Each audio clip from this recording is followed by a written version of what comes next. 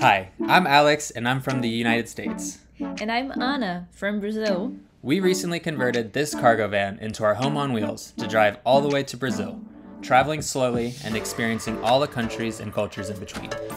Join us this week as we fully explore southern Utah, checking out Arches National Park, Canyonlands National Park, and all the million-dollar views that come with Moab's beautiful red rocks and high desert climate.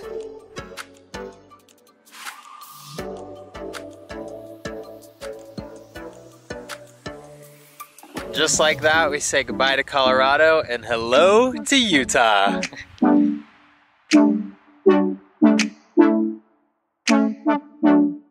you need a lift? Yes. Come on in.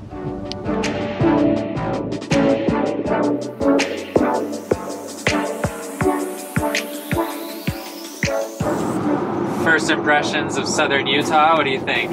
Amazing. Yeah? Yes. Really cool. I'm excited for everything we're gonna see.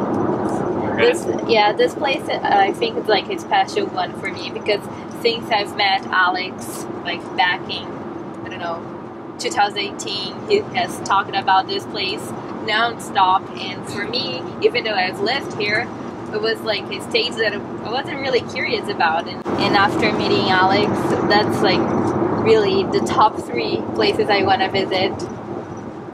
So very excited. What are the other 2? In the States? Yeah. Places you want to visit? You said top 3. I know. I was just thinking like in the world. Oh, in the world? Yeah. Utah. Yeah. Wow. This is the most off-road we've taken the van so far.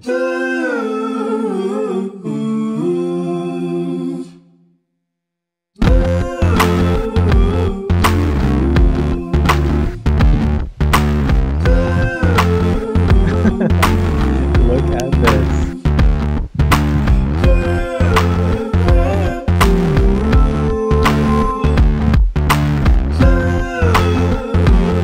This is a spot. Favorite spot of the trip so far? Favorite campsite? The last one we stayed in Colorado on the $1 million highway. Not the last one. Oh, now yellow aspens. Yeah. That was nice. We'll see though. Maybe the stars will. Maybe. Maybe. Let's see. There's a chance. Utah though, man. Ooh. Alright, so after a long time of trying to get the car level, we don't have leveling blocks. Here's what we did. I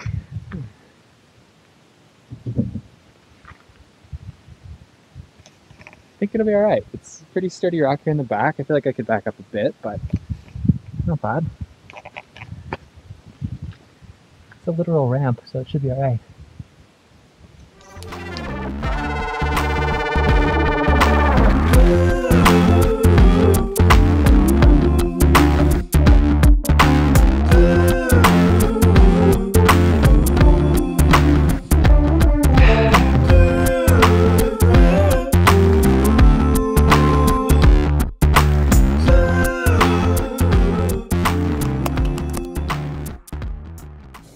Good morning,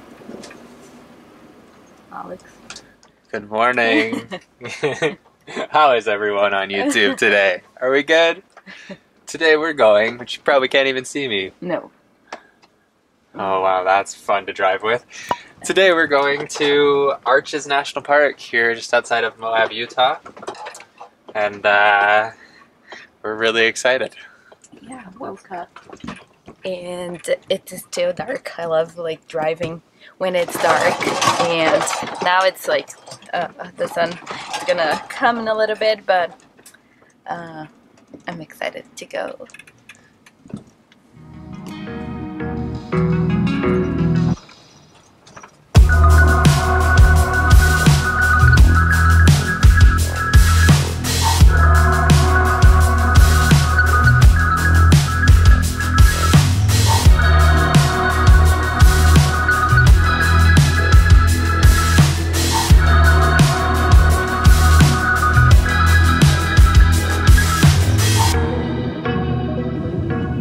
Alright, so we are going to the Devil's Garden area in Arches National Park. This is a fantastic national park here in Utah.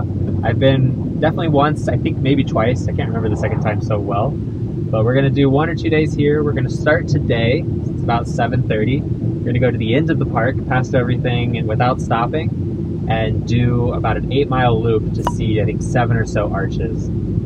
And then on our way back today and possibly tomorrow, we'll do the rest of the little hikes and all of the more sightseeing, like car stopping places. But this park is just otherworldly. It feels like you're on Mars. You ready? Yeah.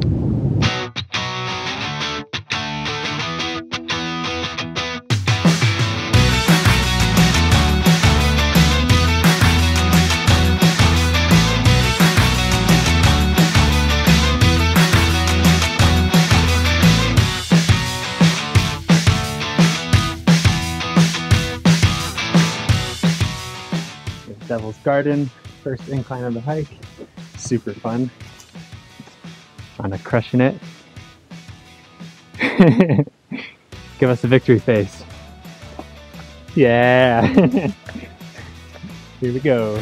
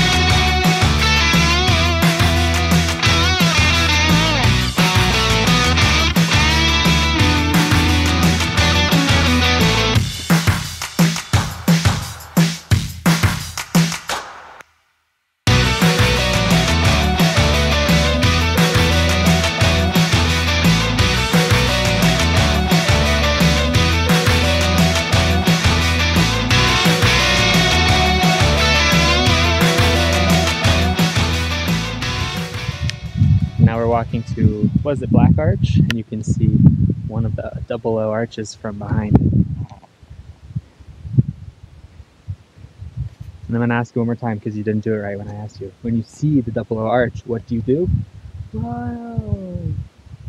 Whoa. 2 times.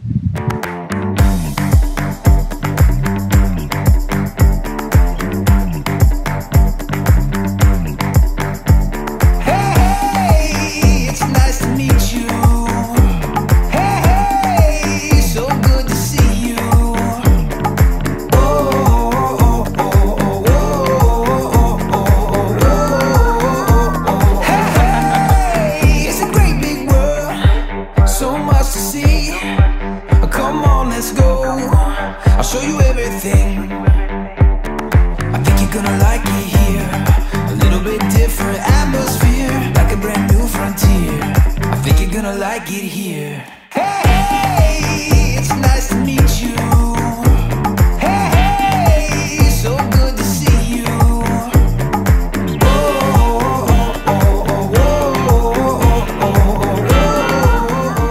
Magnet time! It's a brand new day. So much to share. Come take my hand, I'll take you there. I think you're gonna like it here. A little bit different atmosphere, like a brand new frontier. I think you're gonna. Alright, we just found the coolest magnet I've ever seen in my life. And now we're gonna go get some water, get some gas, and head back to our campsite for the 3rd night in a row? 4th. 4th night. 4th night in a row. It's awesome. BLM land.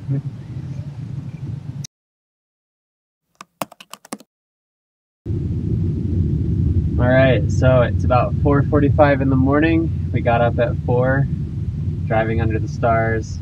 There's some road work going on right now. The idea is to hike Delicate Arch, the most famous arch in Arches National Park, before sunrise. So getting to a spot to look at the arch before the sun comes up should be pretty spectacular. It's a relatively popular time to do this because there's lots of crowds at Arches, so fingers crossed we get an awesome day. But it looks completely clear in the sky, the stars are insane. Favorite word again. So we're very excited. Let's do it. Alright, start of Delicate Arch. Probably can only see lights in the camera. Still pitch black, stars out. Beautiful. 1.5 miles uphill. Then we wait for the sun to rise. You ready? Yeah. Let's and just one note to my mom. Mom, I'm safe. Dava, tá tudo bem aqui. Saudades.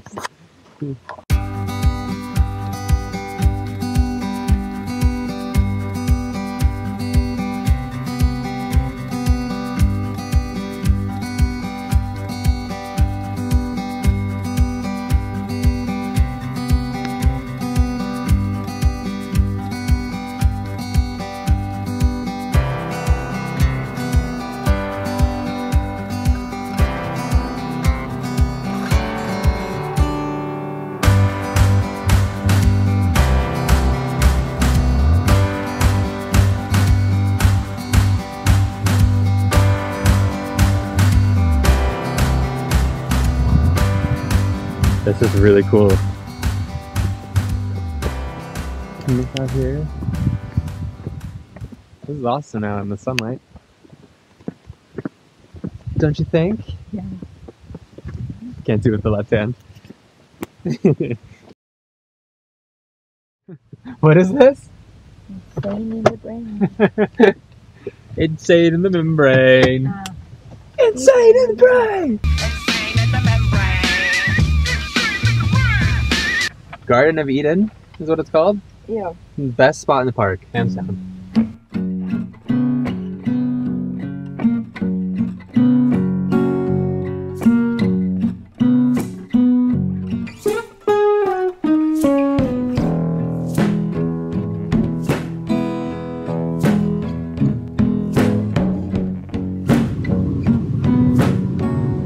Goodbye, Arches. It was fun. 2 full days of adventure, saw the entire park, did almost every single trail. Not bad, not bad. So today we got to the park and I opened the sliding door where I normally put my flip-flops over here. And there was just one flip-flop. I guess at 4 in the morning when I was shutting the door in the dark, one of them fell out. So we're coming back to our camp spot after getting a haircut, doing some things, visiting the park. It's like 4 p.m. This place is so remote, no one else has come here their whole day. And lo and behold, my flip-flops all the way from Brazil. Still Havaianas. good. Yes, Havaianas. That's what I'm talking about. Let's go.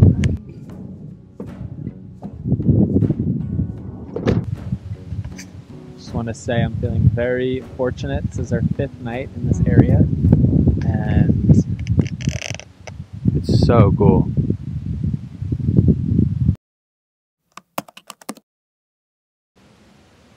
How's the shower? It's good, the sun's coming out too.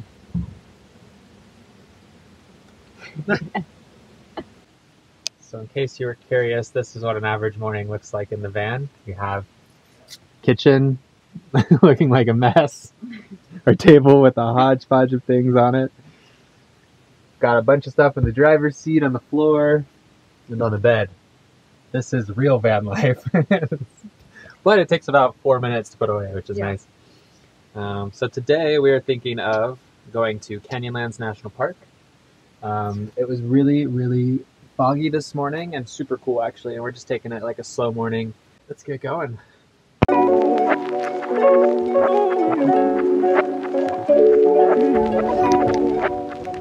All right, leaving our home for the night. I guess our yard rather. We're always with our home. Our backyard and our front porch. Heading out our beautifully unpaved driveway.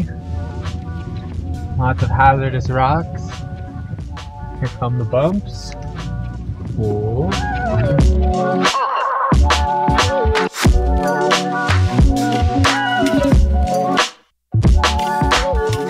right, so we were at the Canyonlands entrance. It's noon on a Saturday. We didn't really think too much about that, but obviously it's super crowded. It's a beautiful day.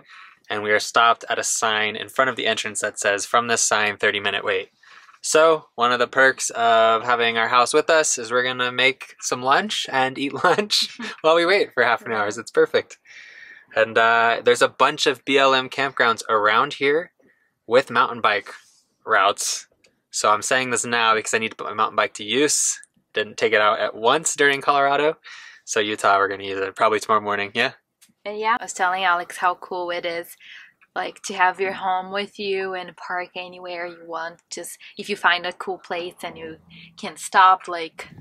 So this part of the park is called Schaefer's Trail, and it takes you on a 100-mile road all the way into the heart of the park. As you can see, lots of switchbacks, off-road vehicles, mountain bikers.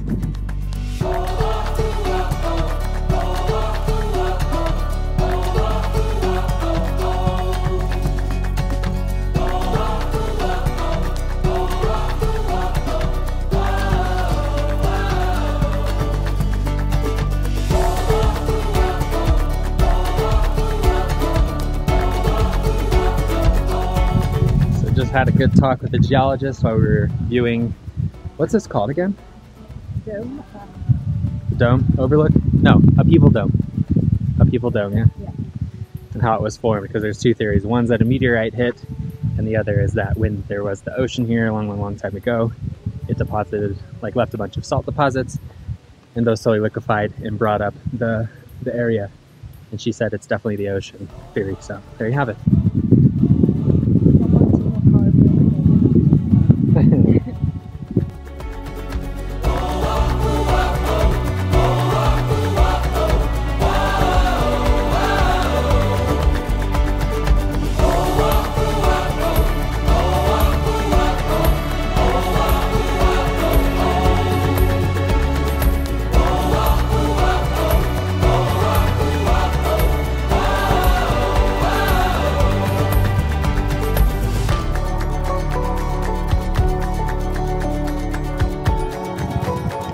Storm coming in, it looks like. Some rain in the distance.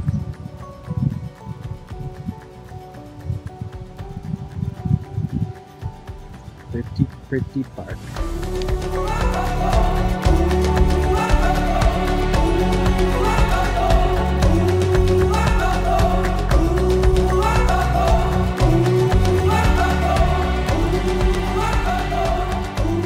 Magnet from Canyonlands. And we're about to put in our fridge. It's kind of good spot. Alright, so right outside of Canyonlands there's tons of BLM like official camping spots, and they actually do charge. It's only like 20 bucks a night, but we're on the free camping mode, so we ended up finding a little bit more BLM land that's less crowded. Still amazing views, but we found the spot right before.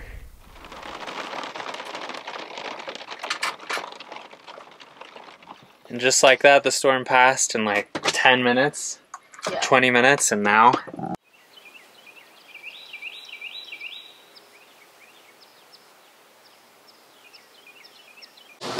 Alex doing some pancakes this morning. We're like, I'm watching some news from Brazil to see the elections. That's how our morning is a little bit like. Put me to work, finally some footage of me cooking. And I think someone is hungry. Me no, never. Good morning, world! We are in the car ready to go. It is 8:50 in the morning, driving down some dirt roads, being the country lads that we are. And we are heading to Horse Thief area, which is a BLM area with a campground and a bunch of biking trails, mountain bike trails. So finally, gonna get the mountain bikes set up. First, I gotta go through and remove everything in our chaos of a garage. So that'll be fun. Alrighty, here we go. Alright, so finally back on the bike. Feels really good. Haven't been riding much since Patagonia and since when I did my trip from Vancouver to LA. Those were 2 really big trips, and just don't feel the need to ride so much right after, but now I'm excited. It's past enough time. Gonna go to horse thief trails, see where it takes me, and yeah, hope I don't get lost.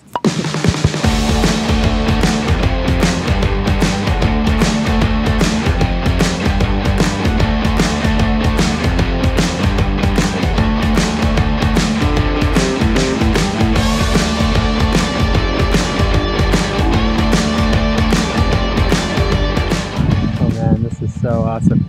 The trick to kind of riding my bike is, as you'll notice, it doesn't have any suspension in the front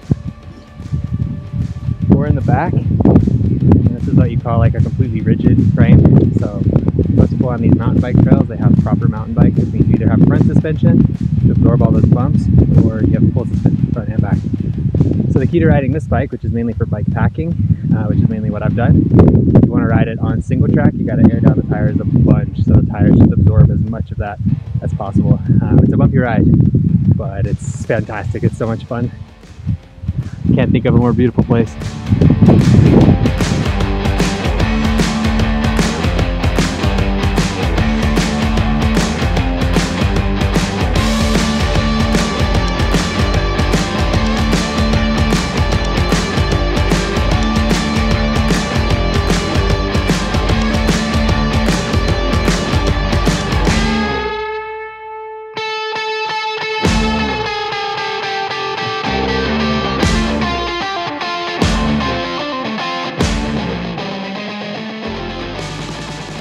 Post bicycle ride, and what did you make?